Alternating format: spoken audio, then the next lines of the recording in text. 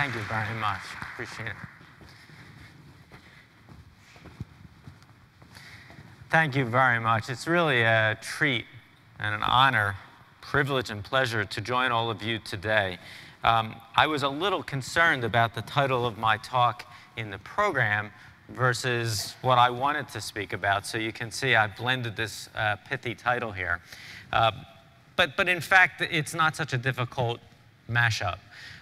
When we think about all of the exciting new technologies, tools, and techniques that you will be spending 3 days focusing on, one thing that should not escape your attention, or at least should be in your subconscious throughout, is the real question of cost, the question of value, and how you define it. For the rest of my talk, I'll focus on the more traditional challenge, which has been on the cost of care, and a particular focus, honestly, on some of the cost of drugs. But this is a parable because the exact same set of concerns and variables will come into play. And indeed, I think that you can expect to see real scrutiny on this issue going forward. The learning objectives are shown here. We're going to talk about some of the variables that may define value. We're going to focus on utility as it applies broadly to treatment of in my case, cancer. But in fact, it really can be thought of even more broadly than that. And we'll look at some of the limitations and potential of big data as a way of beginning to resolve the challenges. I do want to begin with a little bit of background here. Some of you will take this, I think, as potentially provocative. Others will perhaps shrug your shoulders and say, I knew that. But we do have to have a common language and understanding of the nature of the problem. In the United States, we currently are breaking 18% of gross domestic product being spent on healthcare. Let us say at the outset, that could be a very good thing. That might be the mark of a particularly healthy economy. I don't know where the tipping point is where healthcare spending crowds out other kinds of components of the GDP. You do need a society that, from an economic point of view, makes widgets, that makes things, that builds wealth, that does lots of things. But it might be great if, on the one hand, if we were spending a lot of resources on healthcare.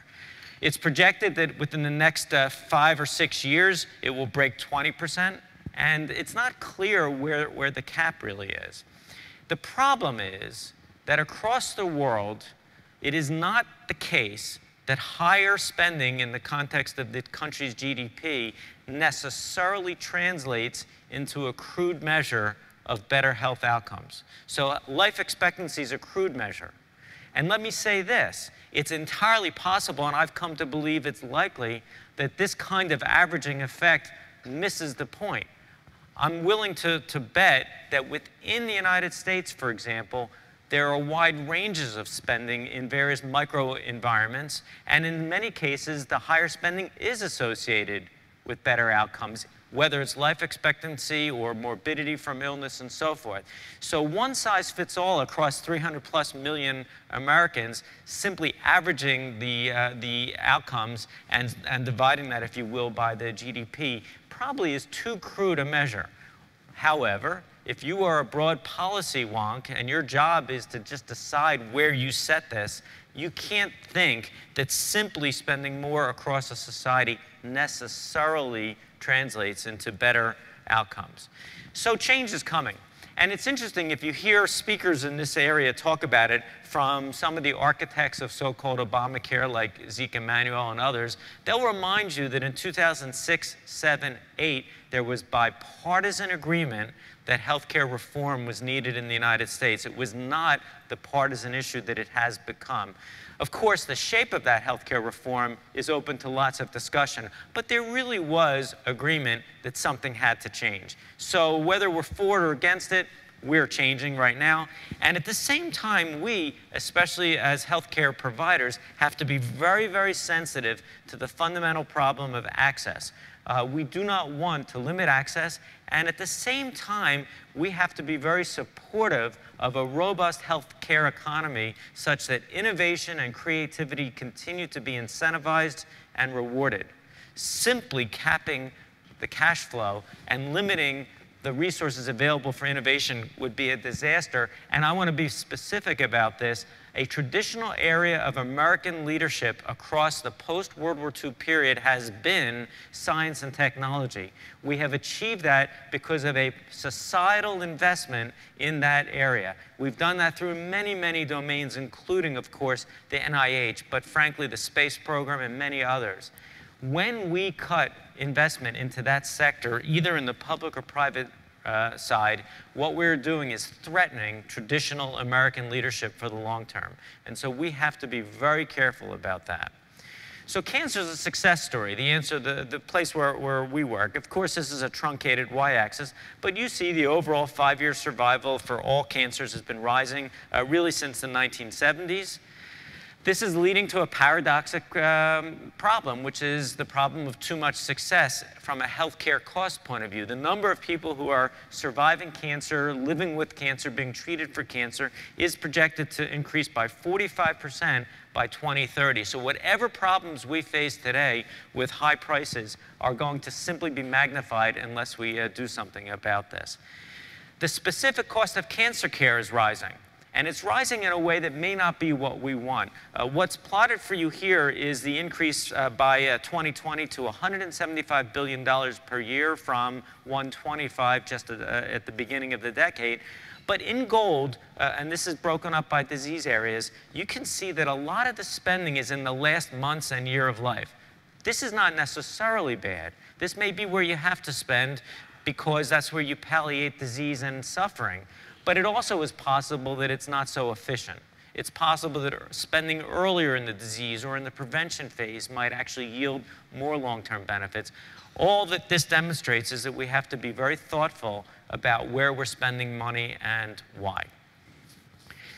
The rise in healthcare costs is significant. The rise in cancer costs is more significant, and indeed, the rise is faster than that of the overall cost of overall cost of healthcare. And indeed, if you look very specifically at cancer drugs, the rate of inflation for them exceeds cancer care and exceeds total health care and dramatically exceeds that of the US economy as a whole. So it is clear that some forces are at work with regard to cancer drug pricing right now, which are not helpful. Much of the pie is under the control of two portions, or two parts of the economic market, if you will, and that is hospital care and physician and clinical services. And this is, of course, where a lot of testing and new technology will be apportioned. It is the physicians who decide when to write an order, when to spend money. And so ultimately, it is going to be a physician shared responsibility to take on the challenge of delivering higher quality care while at the same time controlling some of the costs. Drug prices, the topic of the 60 Minutes story last night, are an easy target. They are an important target, but let's be clear, they are actually not the only component of the rising healthcare cost. I will, however, spend a few moments just addressing this issue because it is one that we have some control over, and it is, as I said before, it'll serve a little bit as a model for how we have to think about tests and technology in the years to come. First of all, the price. What you can see here is the monthly and median costs of cancer drugs from the time of their FDA approval from 1965 through last year. And as Peter Bach has written in Forbes magazine, the single best predictor of the price of a drug today is the year of its FDA approval. In a multivariate analysis, that is more important than any of the other explanations that are provided to its year of approval. And you can see that the rate of rise is dramatic. And as a rough ballpark, for cancer, most of the recently approved drugs come in at about $100,000 for each year of use. So for a very successful long-term drug, this could be a big burden. Honestly, for a short-term drug given for a few weeks or months, obviously the financial burden is markedly less. But it is a problem that there are artificial forces at work in this non-market that are driving this. And I say this with some trepidation, but in a simplistic sense, nobody cares what it cost Cadillac to develop their newest sedan. The price they get is determined by what the buyer is willing to pay. No more, no less. If they make the foolish mistake of spending $1 billion to develop their sedan and the market will only give them $30,000 a car, they are in trouble. In the industry right now, there is a tendency to attribute the high cost of drugs to the cost of development and pass it on as a right. That's fine. We can elect as a society to take that course, but I will caution everybody that that is at its root a public utility argument. It is not a free market capitalist argument, and so we're going to have to think very carefully about what arguments we want to use to justify price. The problem is it's breaking the system. This is a projection. This will not come to be true. But if current forces were left unchecked and if nothing changed, by roughly 2030, the average American would be spending in total with their own contribution and that of their employer more money per year than the median family income. The lines cross right about here. And that's about $50,000 a year right now, more or less. Again, I want to be very clear and not be misunderstood. Nobody says that this will actually come to be true. It can't. It breaks the system. But it is a scary projection, and it reminds you that there are big forces at work here, and they need to be addressed. So one aspect of this which comes up a lot is the issue of copay, and this is the burden of drug costs that individual patients bear. Here's something that should come as no surprise to you whatsoever.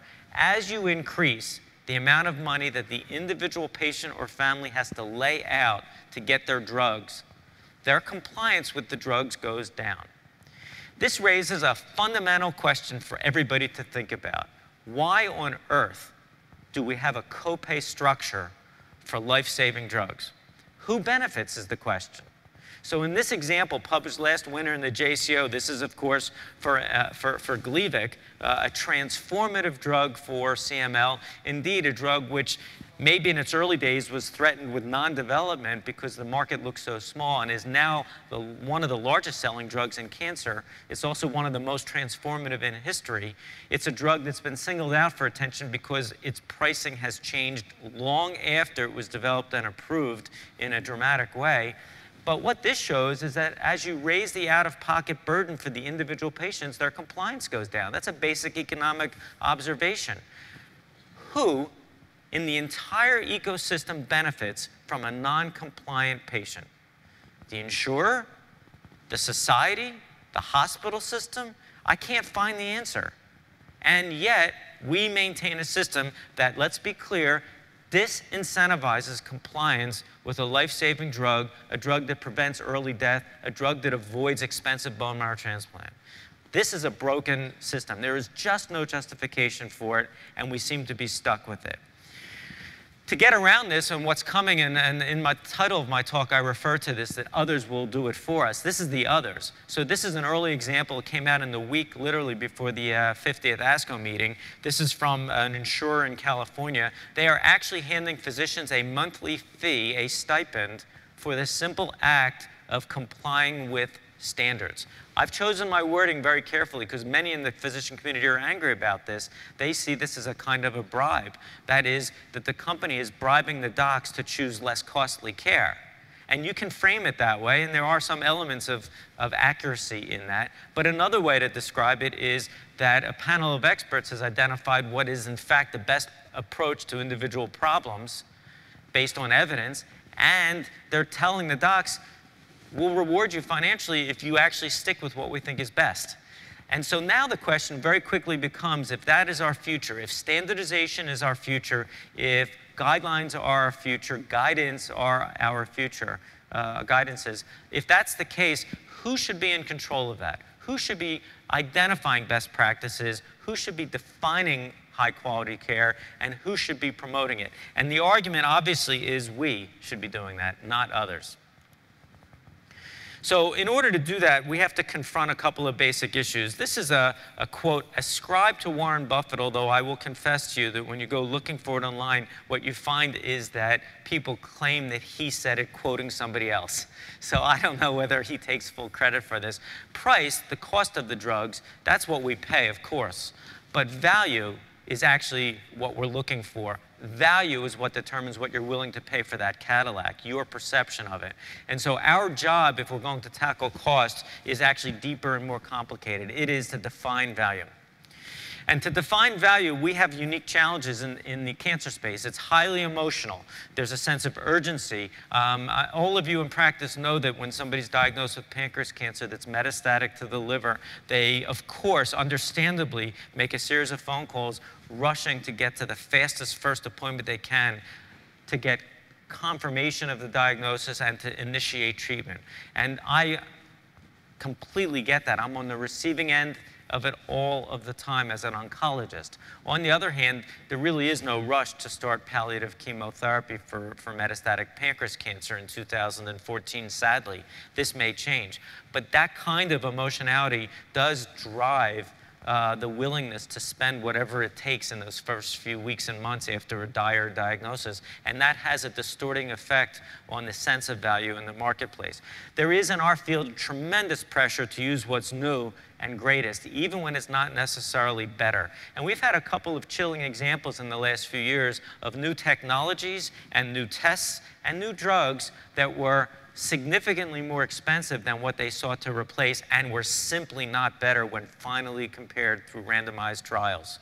And that kind of example should remind us that new is not always better. We have an obligation to prove it's better.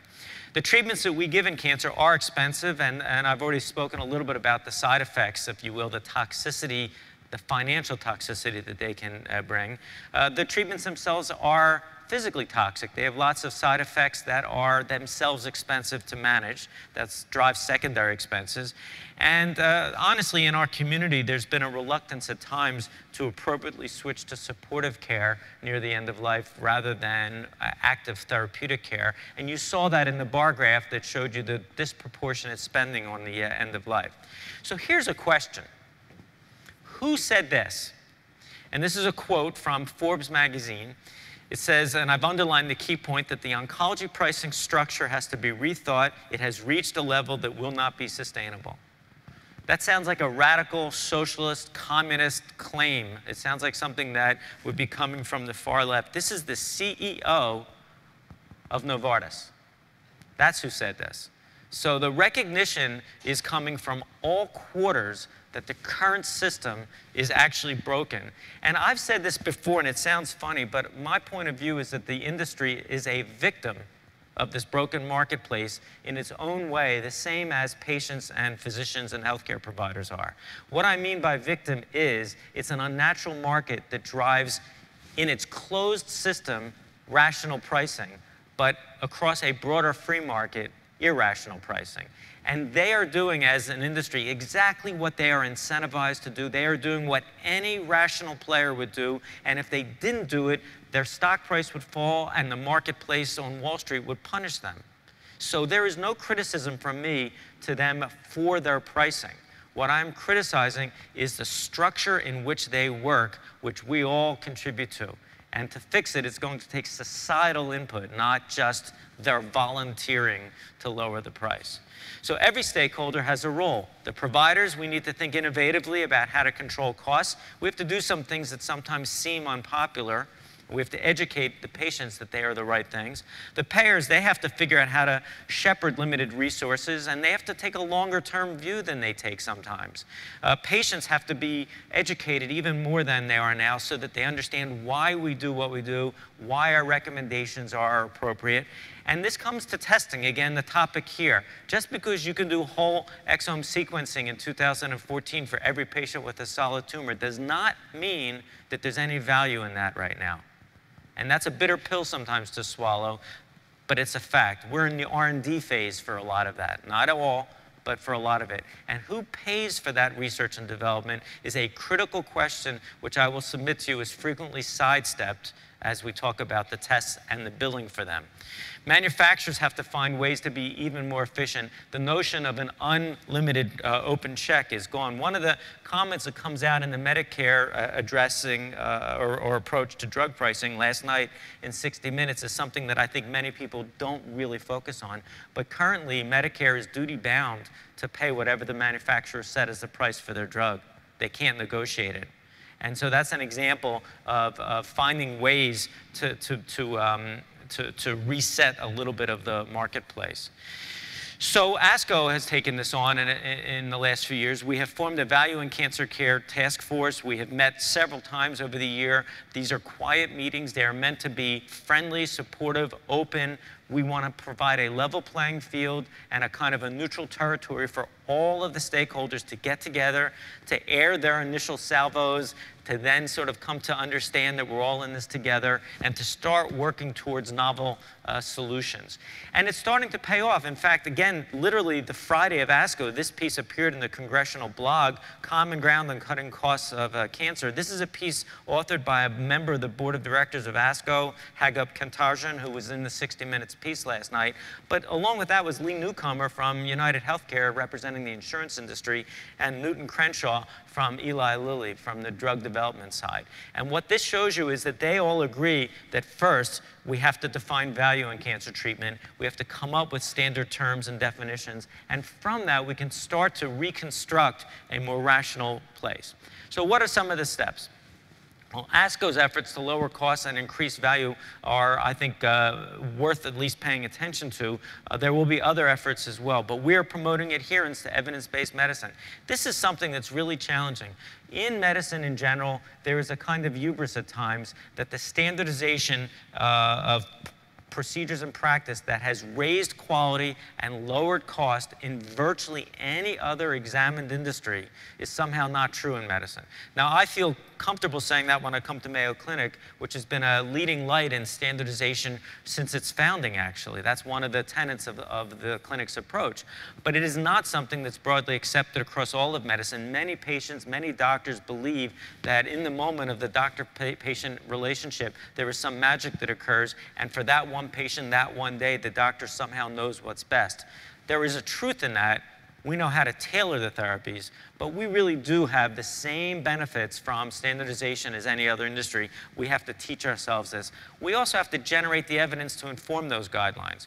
We have supported the Choosing Wisely campaign. We've developed a nationwide quality improvement program called Quality Oncology Practice Initiative, or COPI, and we've been working with payers to integrate our quality measures into their reimbursement decision making.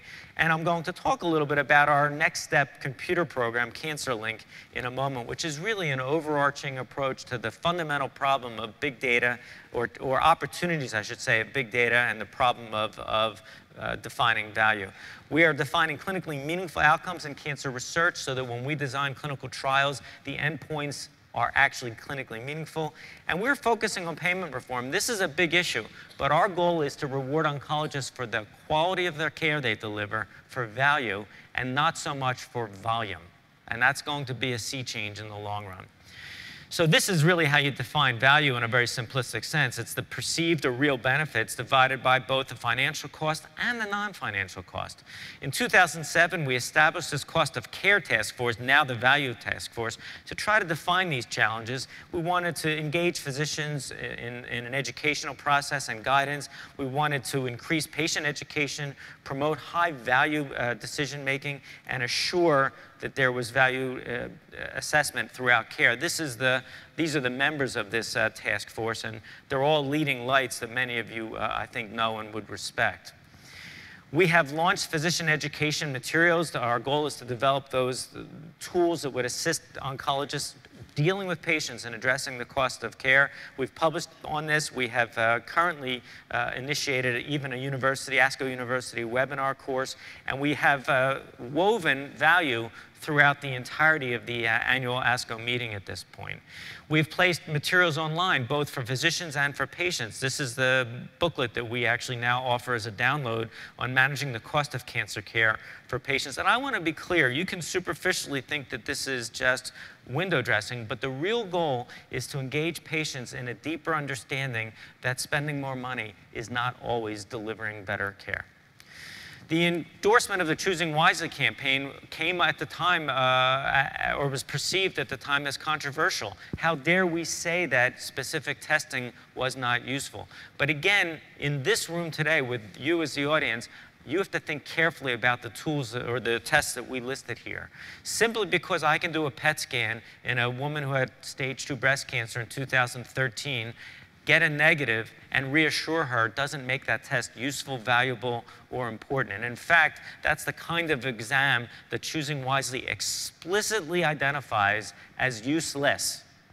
And I met with a healthcare technology company about a month ago developing new imaging. And it's really quite a cultural gap because the engineers couldn't understand my point of view that simply knowing, in quotation marks, that the test was clean wasn't worth something. And of course, the answer is it's not worth anything because on the next day, it could no longer be clean. It's a rearview mirror that tells you that the patient did not, to that point, yet develop a detectable lesion. And of course, when there's a lesion there that you have to pursue, there's an entire snowballing effect on the healthcare system. And when it's all done, the news you deliver is that you have an incurable advanced cancer. So think about that when you're thinking about the development of screening tests with new technology for metastatic disease, when you're seeking to identify and diagnose conditions for which there's no curative therapy and where the therapy itself is potentially toxic. All of those aspects have to be incorporated into any discussion of value. We are sticking with this issue. In 2013, the board of directors of ASCO basically laid out value as one of the key strategic initiatives for ASCO going forward and has recognized that the discussion about value requires a definition of quality and it requires a broader focus than just the cost of drugs. So we're trying to develop what's called the value framework, and this is a tool that physicians will use in the office to sit with patients to consider what's important to that patient particularly and what it's worth. So for example, 2 treatment options for advanced cancer, one with alopecia, hair loss, one without. Maybe they have the same survival. Maybe the one that spares hair loss costs more money. For patient A, it's not worth a penny. For patient B, that's worth a lot, not losing your hair. Being able to individualize the decisions and engage in rational discussion about that is really our goal. The tool will not work perfectly at first. It will be seen as a threat by others. But in the end, it will shine a light on this decision making, and it will help us start to make more open and rational decisions, we hope. So I want to point out that we're not going to publish rankings of better or worse treatments overall. That would be counterproductive from an innovation point of view. It would be counterproductive from even a cost containment point of view. People can game that kind of a system. Our goal is to dive deeper and actually deliver a tool that engages people in thoughtful discussion. Now, as I've said, all of this is contingent on quality. In order to talk about value, we have to be able to define quality. Cost is easy to measure, relatively. Quality, not so much. How do we do this? Well, the way we've done it is, again, by engaging. And starting in about 2006, ASCO's been expanding a program called COPI, which is a Quality Oncology Practice Initiative. We, the cancer doctor community, defined what we believe represents quality. Hormone receptor testing, KRAS testing, whatever it is. And then we go through your charts and we figure out whether you're actually doing what we define as high quality or not. And from that, we provide feedback. And the current process, which was initially paper-based, of course, is 19th century in its technology. So it takes a long time. It's labor-intensive. It's not been smooth. And yet, as you can see plotted here, the uptake is dramatic and rapid. And indeed, the majority of practices in the US are now participating in some form or have participated in some form in COPI. Our task at the moment, and we are right in the middle of it, is to convert this to an electronic form. And that's really part of a broader goal, which is to get away entirely from paper. The analogy that I use is the following. I'm not that interested all the time in having the FAA come in and tell me why my plane crashed. What I'm looking for is no plane crashes. And that's a fundamental difference in how we have historically done quality assurance versus how we should be. What we want is a system that detects mistakes before they occur and that corrects or autocorrects or steers the clinician to the right decision. What we really don't want, honestly, is a system that comes to me in 2014 and says, you know, in 2012, you missed a chance to give anti-HER2 therapy to 3% of your patients because you didn't test them. I mean, that's not really an ideal system. Yes, I can correct from that, but the rate of correction is too slow to help the individuals. So we want something more real time. This is what we envision to do that. It's a program called Cancer Link. And this is the Cancer Learning Intelligence Network for Quality. The Q at the end is for quality. And the system is point of care where the patient and physician interact, the charting of data, the transformation of it, aggregation of it, analytics, followed by the derivation of trends, associations, and so forth, along with outcomes, the generation of hypotheses based upon those observations, and then perhaps alternative data sources or even prospective studies to look at those correlations. And based upon all of that, feedback to the point of care so that clinicians could, in fact, improve their care, ultimately developing what we would call real-time clinical decision support, so that in real time, even with rare diseases, clinicians would have the opportunity to learn from what the rest of their society is doing. Now, this is not revolutionary. When you go to Google and you search for a term, not only does the page get pre-populated with the likely results of your search, but look carefully in the search box. Google's guessing about what words you're searching for as it's guessing the results, right? How do they do that? They do that because they've been recording every single search since the beginning of Google, and they have pretty good probabilistic information about what you're searching for when you type the letter G. And when you add the second letter, they're narrowing their search, right? Why in medicine have we walled ourselves off from that kind of herd intelligence? And we have, make no mistake, done that. So we are getting past that finally. By 2012, a simple majority of practices in the US were, in fact, collecting and using, collecting their information using electronic records. Again, I feel a little bit like Coles to Newcastle when I come to Mayo Clinic, a leader in this kind of information technology from the beginning of the modern era. But for most of the country, there's been reluctance and resistance to do this. The investment was high, and the payoff was not so clear. But let's just talk for a minute about a concrete example. This is Vioxx. So this is the story of the COX-2 inhibitor. I'm sorry for the brand name. Shoot me now. The issue is that this drug was placed on the market as a pain controller. It was on the market for about 62 months before a weak but real signal in terms of cardiac events was recognized, and it was withdrawn from market. Why? Because, in fact, most of our research is done here in the pre-approval phase, and then most of our experience with the drug, of course, occurs here in the post-approval phase, but is not recorded. We rely on a voluntary system of adverse event reporting in order to collect bad news about new drugs and so forth. 97% of adults with cancer do not touch a clinical trial. Only 3% do. So we learn from exactly and no more than 3% of adults. Interestingly, it's inverted in pediatric oncology, where the convention is that children with cancer are on research studies. In adult oncology, for whatever cultural, societal reason, that's not true. What if we could have collected all of this experiential data post-approval for this drug in the months after it was approved?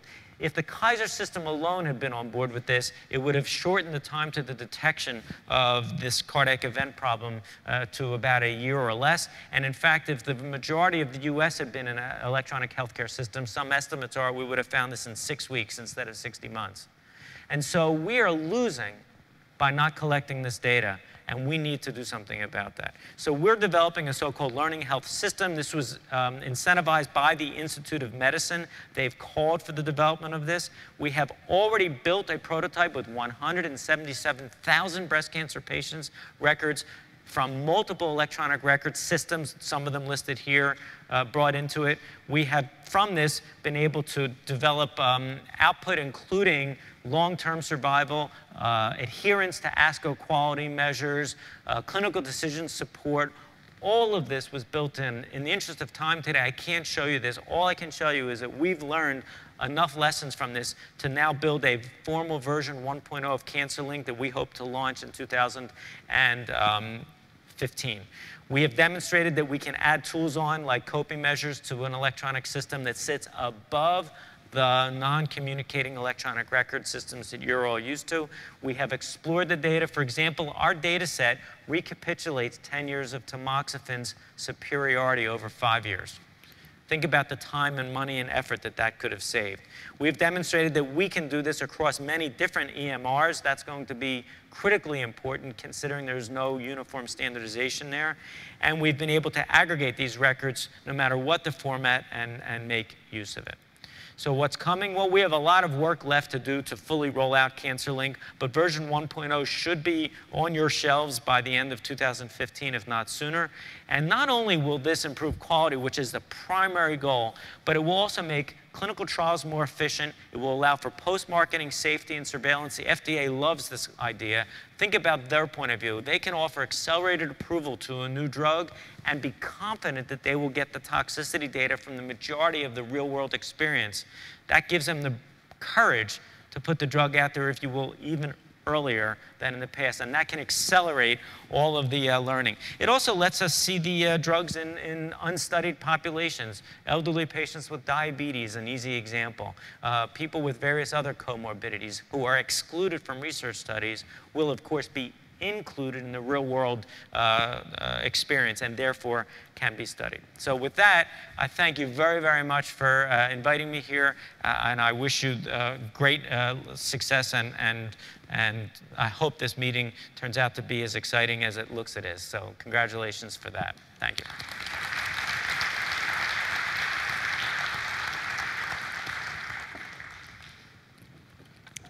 Wonderful. Thank you for that, Doctor.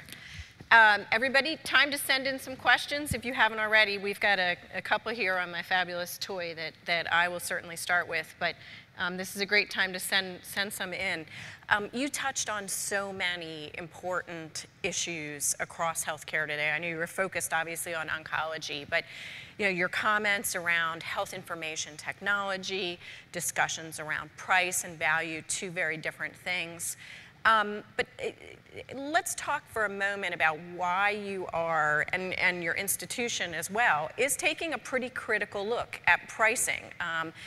I think you may have been the first institution to essentially say no to a new product in a big way based on both price and the belief that the outcomes were not significantly different, right? Well, I touched on this, and I've been saying this. I'm not even good enough to be an amateur economist, but I still like it. The thing is, this is not a functioning marketplace. And therefore, there is no clearly describable or linear relationship between the prices that are charged and the benefits that are provided. So on the one hand, a drug like Gleevec, which runs up now at about $92,000 per year, let's call it $100 for simplicity's sake, this is a transformative life-saving drug. For all I know, the drug is worth, in quotation marks, $1 million a year. I don't know. But in the next breath, we see a drug that is precise, I won't name any, that's precisely the same price, that extends life by a matter of days, if it extends it at all, has more toxicity than what comes before. And in no other marketplace would the manufacturer have the courage to charge the same for it. Again, I want to be very clear about this, and this is provocative. I hold them blameless. We don't live in a socialist society where somebody told them the price. They are responding to the inputs of the existing market as it is. It is just not a functioning market in an Adam Smith kind of invisible hand way. So now you come to the example which has a name, Zaltrap.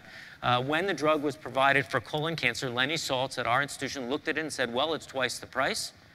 It's not been at that time directly compared to the competitor, which was bevacizumab, but indirect comparisons suggest that it's virtually the same and that its toxicity profile is about the same. So in what planet does the second product into an existing marketplace get to double the price while delivering the same benefits? So we said it's not that it's a bad drug, and if it had been first, it would have been on the formulary, arguably. But we said there's just no particular reason to complicate our formulary with a second choice and a drug that doesn't deliver anything. Now, it is insane that our simple and rational decision was newsworthy. Because again, you do not walk into the Hyundai dealer and offer them $200,000 for their Sonata while not buying the Mercedes S-Class for $100. It just doesn't make sense what goes on there, and it shouldn't be newsworthy, but it was. Well, in your conversation about value, and I'm asking you to broaden the lens here a tiny bit beyond oncology, but I think that you'll be able to, because the value conversation in medicine today is moving us away from fee-for-service. Do you think as we successfully move away from fee-for-service that we'll start getting some rationality around the pricing? Well, I think we will. And again, I think that the pricers will respond to the market forces they perceive. I actually want to say something about this. It's about even more than this. The incentives in the current system are for some degree of mediocrity. What we want is to reward real breakthroughs, transformations, and not so much reward mediocrity, meaning the third drug on the same target with the same benefit. Well, that's not necessarily helpful unless it lowers the price. So that was one part of the issue. I think that healthcare reform is going to force some of these issues. I have the same concerns as everybody else. I don't want my clinician making choices solely based on money. What I want is a model that incentivizes the highest quality care and a system that enables that to be delivered efficiently. So will we have some missteps? Will there be, very high-profile examples of alleged compromise for cost? Sure. But I do think that changing the incentives, which is what you're asking about, will drive this over time. And so then what do you think happens, or what would you like to happen in that sacred physician-patient relationship in your kind of vision for the future? Well, so I'll give you one example of this, I think. We can write all the guidelines we want, but when my patient walks in the room and says to me, the thing I fear most about my cancer treatment is going bald, I should be able to violate the guideline, to make a decision that's really right for that patient, taking into account that kind of a very specific personal value. And I hope that's where we end up. It's interesting, though. I am so pleased to hear you say that, because I often think in these conversations, the last person we think of is the patient. Yeah. And they do have very different values. So for instance, I often hear patients saying, my goal is to walk my daughter down the aisle at her wedding, kind of thing. What do you do, though, as a clinician if, for instance, the patient has a very different set of priorities, or maybe in your view, they're not even the appropriate ones from a medical perspective? Yeah, this is what makes medical oncology a very exciting, interesting, and rewarding area to practice. So I'm actually... I thought you were going to say high wire. No, I mean, I'm a clinician for real, and Jim Engel and I were having breakfast this morning talking about this, and so I see real patients. So I'm living this right now. I have a young person who presented to my office with metastatic HER2-positive cancer. And for her, which is bad. It's not curable today. It's a transformed disease because of anti-HER2 therapy, but nobody can promise eradication of disease that involves the liver and the bones and so forth. That's the backdrop. The part of this, though, is that sometimes the goals that a person in that situation has won't be realistic, whether it's involving starting a family or certain kinds of employment and travel or whatever. And there's no simple answer to this. The caring physician has to be engaged in a long-term dialogue with that patient, gradually helping them make peace with some compromise. And by the way, pushing in other places too. That's how we advance our field. So I've maybe given you an unsatisfying answer because there is no simple one. You have to be a sensitive clinician dealing with patients. At the same time, I will tell you a different version of this story. So bevacizumab, the anti-angiogenic therapy that garnered accelerated approval in the United States and then had it withdrawn. I think many of you may be familiar with the story. Very politicized, lots of components to it. But here's something interesting that happened in my world. The drug's FDA approved. I can write a prescription for it today and give it to anybody with metastatic breast cancer I wish to. If you're dealing with a high net worth population or subpopulation of patients, and you describe to them the known benefits of the drug and the cost, and you say, just swipe your black card and we'll give it to you, do you know how many people will actually pay for the drug? None. So all of the hoopla and hype about what insurance and third parties should be paying for goes away when the patient is forced to think for just a minute about the real cost to them. And I think we need just a little bit of that, not all of it. Most people can't accept that burden. But to your question, when we put it in real terms for patients, I think that over time they will become comfortable with the shared decision-making this will require. Question from the audience. What is ASCO's position on whole exome sequencing? And does that potentially differ from the views or your role at Memorial Sloan Kettering? Well, so let me start with the latter part. You know, my institution is sequencing a subset of people with advanced cancer. It's actually a critical component of our research agenda. The goal, of course, is to generate information that will allow us to sort patients into clinical trials of targeted therapies where appropriate, and to steer patients for whom there are standard therapies. Obviously, non-small cell lung cancer is the obvious example right away, in a clinically relevant fashion. I'm making that point because I want to highlight something. We bill and get reimbursed for those tests that are clinically useful. We provide, as a research tool, the testing where it is not. So right now in breast cancer, where I work, there is no value proven for this, and we don't bill and charge for it. It's covered by research resources. I'm making this point because this is the underpinning of the question, which is who pays. And I think we have to be very honest about where it's useful and where it's not. So ASCO's position is that, of course, well, actually, let me be very honest. I don't know what ASCO's position is. I'm not sure we have a position, but we are very, very supportive of all and any research technologies that have the potential to transform care. There are clearly components of care that rely on this as a standard. Again, lung cancer is one. They're written into the guidelines at that point. But there are other components of disease where, or states of disease where the value is not yet demonstrated. And we have to support the generation of that value or recognize where it's not so useful. Doctor, we have time for one more from the audience, and I think this is an interesting one. Your views on crowdsourcing, herd intelligence data, can we trust it? How should we use it? Yeah, so you probably got a hint that I'm a big fan of at least knowing what it is. I don't know that you can necessarily trust it. Look, at the risk of being provocative, if you pick the wrong crowd, you might discover that evolution's not true, and I'm a little worried about that. So I think you have to always take it with a grain of salt. But you know, most of the experiments with crowdsourcing are pretty positive, and they do suggest that there's wisdom in the crowd that at least we should be aware of when we're making our plans. Please help me give a round of applause to Dr. Cliff Hudis. Thank you. Thanks. Thank you so much.